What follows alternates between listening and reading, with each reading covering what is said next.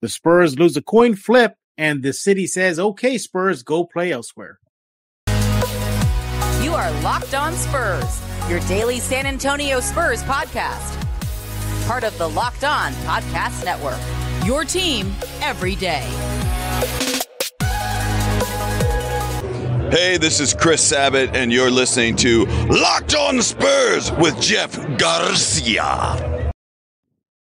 Welcome back to Locked On Spurs. We're here on the Locked On NBA Network. I'm your host, Jeff Garcia, Spurs writer for Kids 5 San Antonio. Glad to have you back. Hey, hope you're having a great week. And look, the weekend is slowly upon us. Hang on in there. We're almost there. Hey, thanks for making Locked On Spurs your first listen each and every day. We are free and available wherever you get podcasts. You are the everydayers, and we like that you're with us here at Locked On Spurs and the rest of the Locked On NBA Network each and every day. So, yeah, as you heard, we're going to be talking about your silver and black and them losing another coin flip. We now know the Spurs' odds at landing a pick 1 through 7.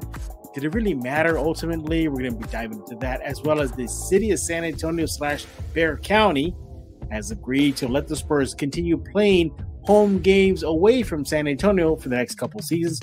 What does that mean? Is it much to do about nothing, or is this just slowly adding the heat to the boiling pot? Who is helping me today? He is Michael Jimenez of San Antonio Sports Star. By the way, we're doing video right now, just me and Michael. You guys can't see this, but Mike has some very fancy headsets. He looks like he's in a very nice background there. He has 2 windows. Mike, what's going on, buddy? I'm not driving to the office, man, so I get to wear my headset at home. I feel pretty good about this. Yeah, we did a test, and Mike, for those of y'all know, Mike usually talks to me in the mornings on his way to work, and a lot of wind. Him picking up Starbucks. A lot of traffic. What else? A lot of traffic. But now we got him nice, clear, crisp, and he's raring to go. Mike is with San Antonio Sports Star. He is a co-host of Jimenez and Spence. A lot of crazy stuff going on there. I heard somebody crop dusted the studio when y'all left the other day. Is that true? Spence tried to pin that one on me, man. I'm calling nonsense on that. He'll be talking about his show and more in just a few minutes. Mike, let's go and dive into this. Let's start off with the coin flip heard around Spurs world. The NBA tossed the coin up in the air, did not land in the Spurs' favor. That means the Rockets, who tied, and the Spurs, who had the identical records, the Rockets won the second worst record, which is good. Yeah, that makes sense. The Spurs now have the third worst record, but still hold a 14% chance of winning the NBA draft lottery. Mike, let's go to break it down. When you heard the news, was there really much to do about nothing? They still have 14%. Well, I wanted the peace of mind of knowing that worst case scenario was going to be number 6. Yeah. So I was a little bit disappointed because keep in mind, last season, the Spurs lost multiple coin flips as well, which is why we fell all the way to number 25 in the draft. Yeah. When we got Blake Wesley, we lost a coin flip to Milwaukee. We lost one to Philadelphia. And I'm not mistaken, we also lost one with the pick that Malachi Branham was in, the number 20 pick. So the Spurs going out there losing what amounts to be in the 4th coin flip in 13 months. Wasn't surprised. Let me just say that. I wasn't surprised at all. But is it nothing? I can't say that it's nothing. Okay. There's a 93% chance that this was nothing. Okay, sure. But there's a 7% chance that it's something, right? So basically what's going on, Houston, because they're considered to be the 2nd worst record in the league, worst case scenario for them is drafting at number 6. The Spurs' worst case is drafting number 7. But the odds of picking at number 7, the Spurs have a 93% chance of doing better than that. Okay? The Spurs have 2/3 of a chance of a percentage, 66% of picking in the top 5. So it's not doom and gloom for the Spurs, but it would have been nice when it comes to peace and mind. They just had to win those last few games, right? They just had to. They won like 2 of the last 3 or 3 of the last 5, something like that. Yeah, the Mavericks they just had to win. Yeah, the Mavs flat out tanked. Spurs won one in Austin. All they had to do was just win one less, and the Spurs will not be in this situation. Nevertheless, I still think it's much to do about nothing. If anything, it's just more superstitious, Michael, in the sense of the basketball gods didn't smile on the Spurs this time. What does that mean in just a few weeks? Are they not going to be smiling on the Spurs? Speaking of the Mavericks, how much are you going to be upset if the Mavericks win it all? Can you imagine? That would be because they tanked. I would be Lord. fascinated by that because they have a 3% chance of getting Wemby. They have a 1 in 8 or a 1 in 9 chance, if I'm not mistaken, to be in the top 4. And, they got fined, what was it, $750,000 because they tanked that game against the, who was it against? It was like the Bulls or something like that. Yeah. And they were top 10 protected. So, yeah. Well, here's now the thing, it is Jimenez. possible. It is possible they could get knocked out. Yeah, and it's also possible too because every year a team that's not supposed to leap into the top 3 or 4 or 5 leaps into the top 3 or 4 or 5, pushing somebody else down. So that happens almost every season. Hopefully that doesn't happen for the Spurs. But once again, take solace, Spurs fans. You still have a 14% chance. It's still there. You didn't lose it. It's just it took a little baby hit. Now, as you talked about the worst case scenario, that being pick 7.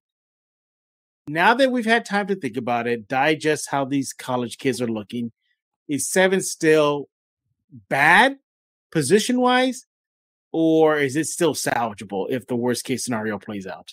It's still salvageable, but the problem is that it's going to be a player that is going to be a project for 2, 3, 4 seasons to come. Right. If you're picking in the top 3, obviously the top 3 players are Wemby, Scoot Henderson, and Brandon Miller. Those 3 players will start day 1, will contribute from day 1, and I would suspect that all 3 of those players will be first-team All-NBA rookies next year. Mm-hmm. When it comes to 4 through 10, you are in the Jeremy Sohan range of players where it could be somebody that develops into a star. It is somebody who could develop into a good number 1 or number 2 option, but you're not going to know for 3 or 4 seasons. Yeah. That's the problem. Now, there are some other players out there that might be able to contribute right away. It's just whether or not their ceiling is as high. Kansas's Grady Dick, for example, is something I enjoyed watching to play, but I don't know how high his ceiling is. The thing about him, though, is that his floor is so high. You know he's going to be a good NBA player. It's just whether or not he's going to be a star player in the NBA. So at number 7, who would you be getting? Okay, so Scoot, Wemby, Brandon Miller off the board. Amen Thompson's off the board. Osar, yeah. Osar's probably off the board as well. So now you're looking at a Jarris Walker, Cam Whitmore out of Villanova. You might be looking at one of the guards from Arkansas. You might be looking at Grady Dick from Kansas. All of them have a lot of upside, but they're all projects still. And do you think the Spurs team can handle a project player? Maybe in the short term versus long term, not necessarily a draft and stash, not necessarily a Luka Samanic where you give him 2-3 years to do something. I think they could afford maybe a 1-year project on a fast track. I think that's doable. Yeah, I can see where you're going with that. It depends on the position that you'd be doing this project on. I think it's more difficult to be a project as guard because when you're playing as a combo guard or you're playing as a point or a shooting guard, the shooting comes naturally, but the leadership, the pushing the ball up and down the court, the ability to know where your teammates are going to be, that takes some time. I think the players that might be able to go after year 1 would be a player that plays post up, somebody who plays a big position. So I'm looking at like Taylor Hendricks from UCF, Cam Whitmore from Villanova, Jarris Walker, the power forward from Houston. Those are the kind of players where they may not have the highest of ceilings, but you can play them day 1. You can give them 15 to 20 minutes and you're going to get some production out of them. Will they mature in 1 more season to become a building block of the team? That's going to be all on them. Yeah.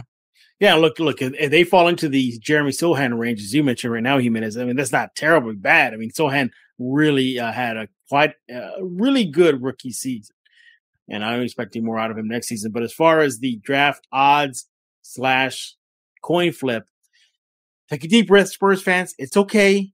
It's okay. It took a baby hit, not a major hit. Spurs still have a 14% chance to win it all and get Wemby. By the way, before we go to break, Jimenez, are you surprised that Scoot is kind of slipping from number 2 spot? Not necessarily a lock anymore.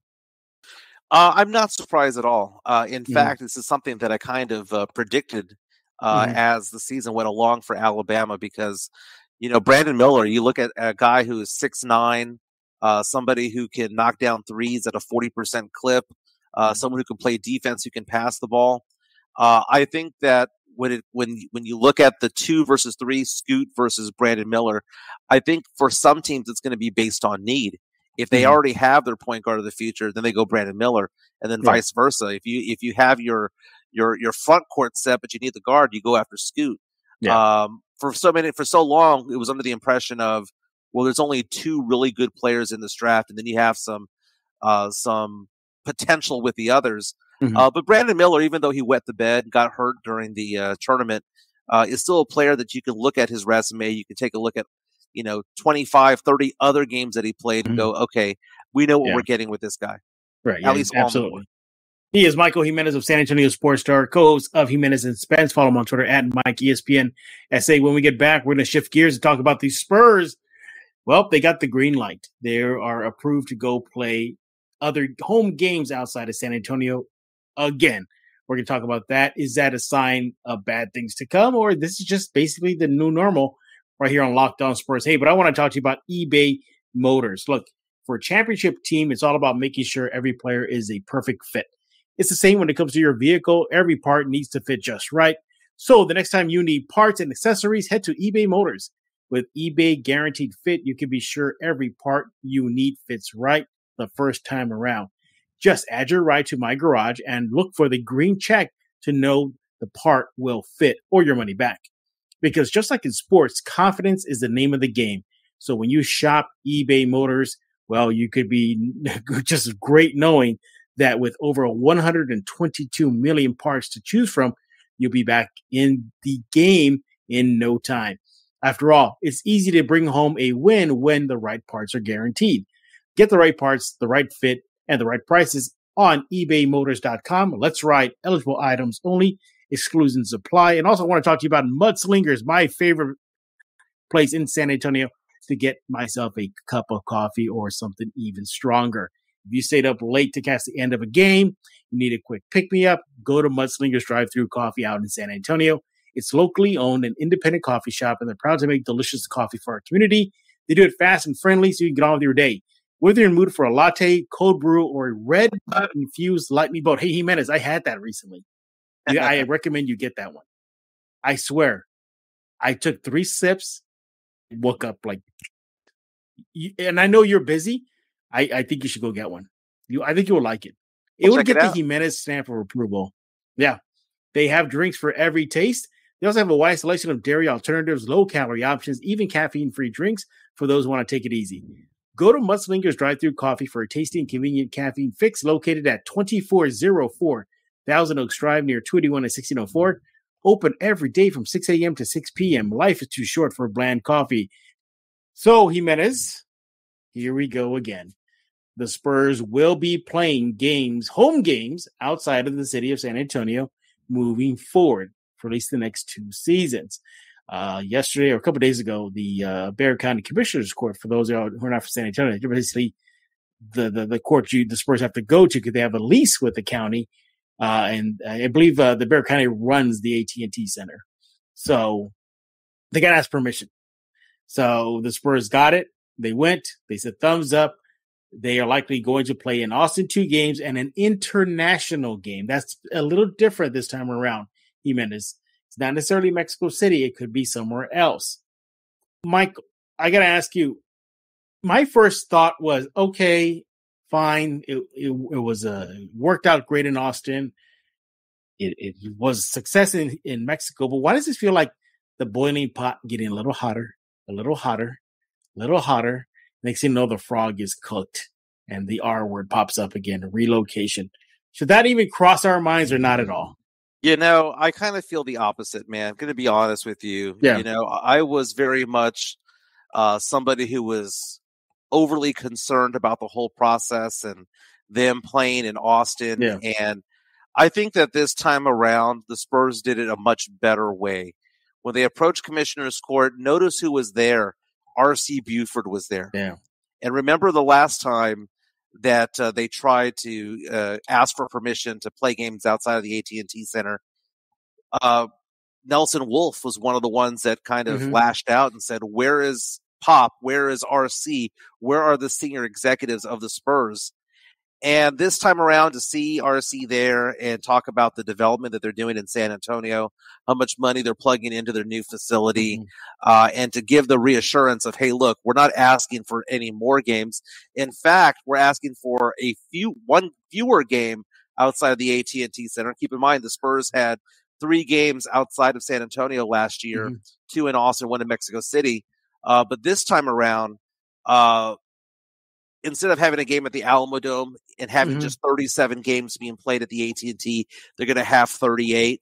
One thing I found interesting, though, was one of the members of the Commissioner's Court saying you should also consider, instead of going 2 games in Austin, maybe having one of those games in the Valley. And I think that's an excellent idea to play a game in McAllen or Edinburgh or Brownsville, one of those places. Well, here's the thing. The Austin Spurs already did that in Laredo. Yeah, the Austin Spurs have already played a game in Laredo, Texas. It was a success. It was the first time a regular season G League game was played outside of Cedar Park, Texas, and this in Laredo. And another point that they brought up in court was one of the commissioners felt that the Rio Grande Valley tends to be Houston Rockets country.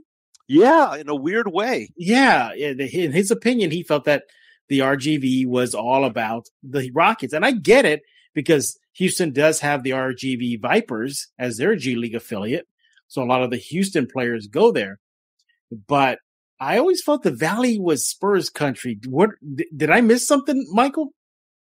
No, I don't think you did, because I think that the fact that they have their minor league team there, their G League team playing in the Valley means a lot. I mean, San Antonio is trying to get Austin to be fans of the team. Well, we have the Austin Spurs there. So it would make sense that the Houston Rockets, who go to the Valley and spend time and money and resources over there, would get some headway with the fans over there. I think that the Spurs could go and swoop in and steal some of those fans. We are the closest NBA franchise to the Valley. So I think that it'd be a good idea. I think the Spurs dominate Corpus Christi, by the way. Oh, yeah. I spend time in Corpus Christi. I always see a bunch of Spurs gear, Spurs advertising, billboards, bumper stickers, things like that. I think that we dominate Eagle Pass and Laredo. But the Valley, RGV, being Houston Rockets territory is interesting, because you have to get through San Antonio to get there for the most part. Yeah.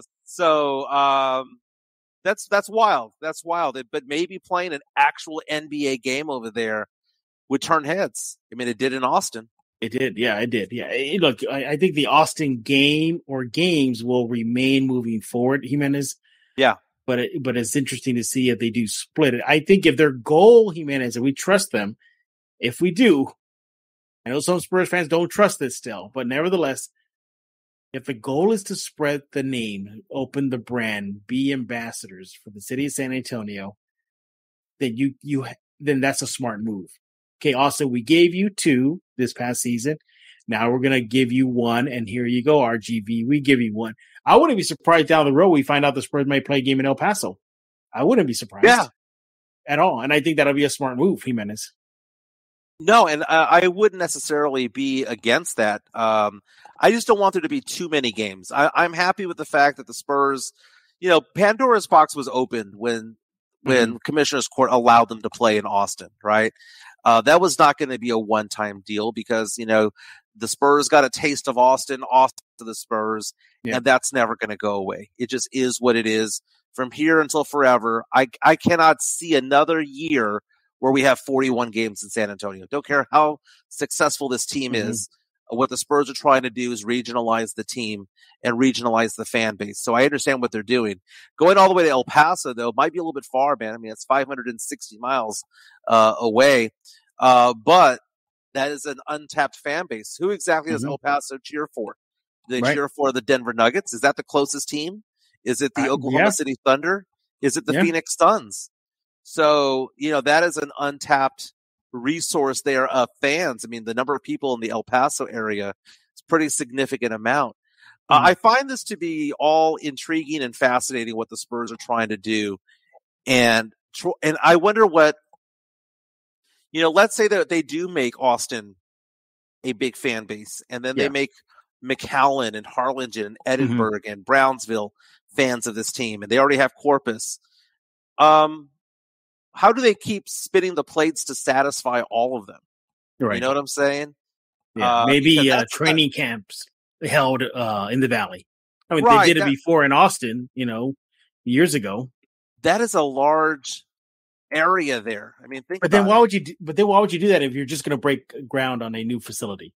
Then say, okay, thanks, cool facility, but we're going to play our training camp is going to be in Laredo. I mean, it's kind of feel like a waste of money there, but yeah, who knows? It's going to be interesting to see what they do with this situation. Hey, we're not done talking about this topic. When we get back, we're going to wrap this up. I have a big question for Jimenez to ask him about the Spurs playing in other cities and much, much more right here on Locked On Spurs. Hey, once again, thanks for making Locked On Spurs your first listen each and every day. You're the everydayers. Tomorrow on the show, stay tuned. We have a good guest, great topics, so you definitely want to tune in for tomorrow's Locked On Spurs. Hey, once again, I want to remind you about Mudslingers Coffee. I'm telling you right now, it is really good. You're going to have anything you want on the menu. The dairy alternatives, that Red Bull Lightning drink is awesome. If you stayed up late the night before, you want to get a good pick-me-up or just keep on going with your day, you want to go to Mudslingers Drive-Thru Coffee right now, 2404 Thousand Oaks Drive. You want to go there right now. It's a quick, convenient drive-thru, friendly staff, smiles all around, from just your basic pour to something really fancy from that Red Bull infused drink and many, many others. You want to go there. They have new tumblers. They got T-shirts. They got it all over at Mudslingers right here in San Antonio. Support your local community, San Antonio, 2404 Thousand Oaks Drive. Mudslingers Coffee. You want to go there right now. Autobots, roll out. We're back right here on Locked On Spurs with Michael Jimenez of San Antonio Sports Star. Follow him on Twitter at MikeESPNSA. Jimenez, I found out that you actually, get this, saw a movie that another fan didn't see, and that blindfolded you. You actually saw Blood In, Blood Out, and I'm proud of you for that. But I was shocked when another Spurs fan didn't watch that. And I was like, wait a minute, Jimenez saw a movie that somebody else should have watched, and they didn't watch it, but Jimenez got one up. So kudos to you, Jimenez. Now, mind you, when I watched that movie, I watched that movie because I was doing my movie reviews for Halftime last year, and it was one of the ones that people wanted me to watch. Yeah, I missed it. It was good. I liked it. I really liked that movie. I was surprised because I didn't think that I would. I thought that maybe it'd be too old or stale or it wouldn't be as good 30 years later. But Blood In, Blood Out was really good. Oh, yeah, it really, really was. Hey, to wrap up this conversation we're having about the Spurs playing in other cities, I want to talk about Austin again. Austin seems to be good, is going to be either the city that's going to get one or both moving forward. Do you think the city of Austin should chip in with costs too? If we're going to be sharing this team, shouldn't they foot a little bit of the bill? While it seems that the Spurs are rolling out the carpet for Austin, shouldn't it be the other way around, or at least meet you in the middle? No, because we're trying to attract them. This is kind of like a first date. You don't want to split the check on the first date. Right. And I think the Spurs going out there, and it was tone deaf last year. And I'm hopeful that the Spurs do a better job of attracting other areas, whether it be RGV or Austin, that they do it in a way that's more tactful and respectful of the fans they have in the 210-830, the area that has supported them for 50 years. I understand why they're doing what they're doing, but man, save some of that effort and love for home. Save some of those parties and some of those meet and greets for home. And because I'm sure a lot of Spurs fans here would want to go and attend those events, would want to meet the players out on the street corner, like Jeremy Sohan and Trey Jones and all them signing autographs there on 5th and 6th Street or wherever they were. But I think the Spurs have set the tone in a better way for the upcoming season. Them not asking for any more games than last year was a big thing for me. And at least we know what they're going to do the next 2 seasons, as opposed to being one of those situations where you're like, okay, what are they going to ask for at the end of this year? What are they going to ask for next? What are they going to ask for next? At least they've mapped out the next 2 years so that there's no surprises. That's another thing I really liked about what they did. Here's something they can do. Maybe have the Alamo Dome as a yearly event. Maybe not necessarily to that level. Right. Maybe bring in the curtain. Because remember, the Alamo Dome reunion game was the entire dome was being and it was an awful game to watch in person. Yeah. The game itself on the court was horrible, but for nostalgia purposes, it was a blast. So they utilized the entire seating capacity of the Alamo Dome. Now, obviously, they broke the record, but maybe you can just give fans who never experienced the Alamo Dome game the Alamo Dome experience with the curtain. Cut it in half, go back to that 30,000 seating capacity. Perhaps that could be something fun they can keep on going moving forward. I don't know how feasible that is, but it should cost way less, right? It's for transporting the court, renting out a gym in Austin, transportation for the players, whatnot. So, but that's just my idea. But yeah, it looks like this is going to be the new normal, Jimenez. This is going to be the new normal. Yeah. If we're going to do the Alamo Dome for a game, if we're going to be doing these Austin games, you and I have talked about this, and this was something that James Pledger brought up to me over at San Antonio Sports Star, which is have these games, as opposed to the final couple of games of April, have these games during the rodeo road trip so that they're at least in the area being home as opposed to being gone, 4 or 5 weeks in a row. That's what I would want to see out of these games in Austin or the Valley or wherever they may be outside of the AT&T Center. Yeah. I mean, it was sure maybe the games were unimportant, but to see the Spurs not close the season at the AT&T was kind of weird. I think it should have been the other way around. I think you close your home games in San Antonio versus outside of San Antonio and Austin. Perhaps that's something they can tweak moving forward. He is Michael Jimenez of San Antonio Sports Star. Follow him on Twitter at MikeESPNSA. Aside from having, your colleagues like matches when you go to that studio, Jimenez, what's going on with halftime? What's going on with the Star? You guys are pumping out a lot of great shows recently. Yeah, I'm back from Austin. Last week I was able to go over there and get a prize from the Texas Association of Broadcasters. Congratulations, dude! Congratulations. That's right. It was rated the best sports talk radio show in Texas. That was a nice honor to get. And don't get me wrong, I don't think that my show's better than R&R or my show's better than the Blitz. We all have great shows, but mine was chosen. And I just we're having fun. I mean, we're trying to find our way. We're getting better as the weeks go on. I have a new co-host this year in Tim Spence, and the show is evolving. We do a lot of sports talk. We're starting to get back into some pop culture. I'm surprised, by the way, that you did not ask me for a letter grade on Super Mario Brothers, which I did see this past weekend. Because I haven't seen it. But I can tell you, I know the gist of it. It's basically Mario Kart come to life. That's basically what it is. Mario Party Kart come to life. Yeah, that's pretty much both of them combined. Yeah, it's all it really is. And no, look, I'm always a skeptic when it comes to video game movies because the video game genre transferring to the movie has not been great. The recent Mortal Kombat was not that great. The original Super Mario Brothers back in the late 80s, 90s, horrendous. The Resident Evil has maybe the first two were okay, but after that it was just downhill.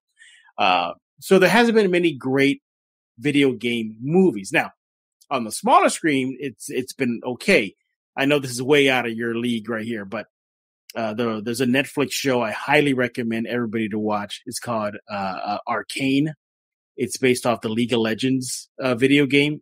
Okay. Outstanding crossover from the video game genre to the small screen. And I think that's the best way to do it. Super Mario Bros. Look, I'm hearing good things from the fan voting. I am very, very, very, I have a very high bar when it comes to movies. They got to knock it out of the park. Unless it's your first time, I'll be forgiving. But I think that's a movie that I'll wait till it gets streamed. I think I'll watch it when it gets streamed. I'm going to give it a good B+. It was a good movie. I can't react because I haven't seen it. It was a very good movie. It wasn't a great movie. Okay, it wasn't great. I don't expect it to be like Oscar worthy at all. At all. Well, I went in there with very low expectations. Okay, had I gone in there thinking this is going to be the greatest movie of all time, I'd probably be pissed off walking out of Flick's Brewhouse. But when I went in there, I thought to myself, just be okay. Just be okay.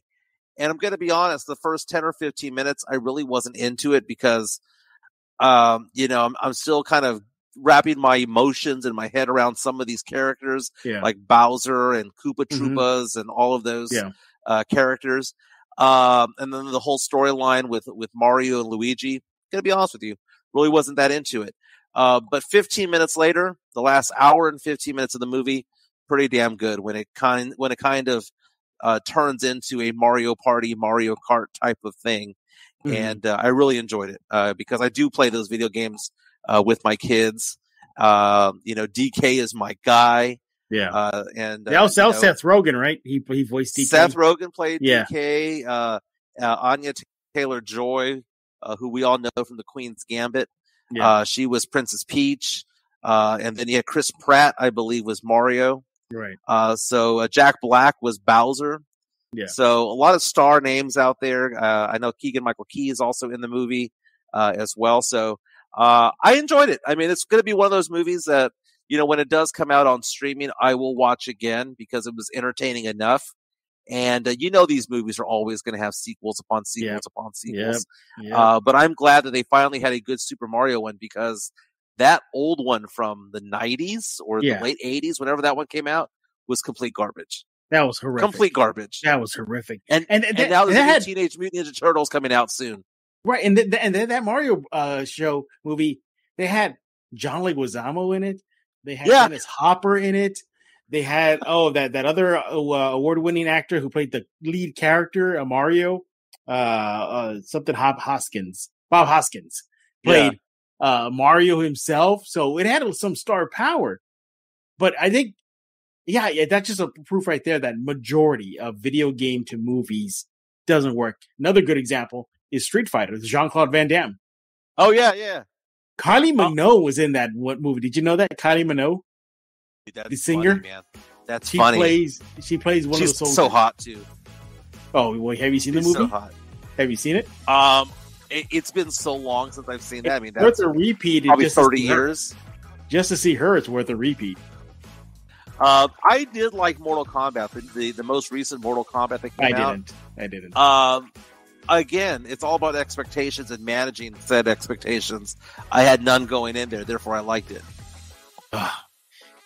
See, I gotta watch a movie now. See, now I'm getting behind the times now. See, I haven't watched Mario Brothers now. Then you're gonna be, what? You haven't watched Mario Brothers, Jeff? Where have you been? That's gonna turn. The tables are gonna turn slowly on me, everybody. He is Michael Jimenez of San Antonio Sports Star. Follow him on Twitter at MikeESPNSA.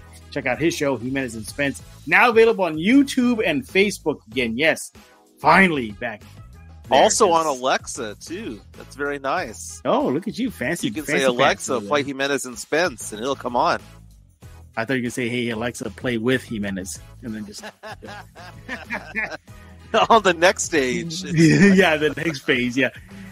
Hey, thanks for making Locked On Spurs your first listen each and every day. Available on the iTunes app, iHeart, Ken's 5 Plus app. Pick a platform where you can catch Locked On Spurs. You are the everydayers. We thank you for coming here on Locked On Spurs every single day. So for Michael Jimenez, I am Jeff Garcia. We're putting a lock on this episode of Locked On Spurs.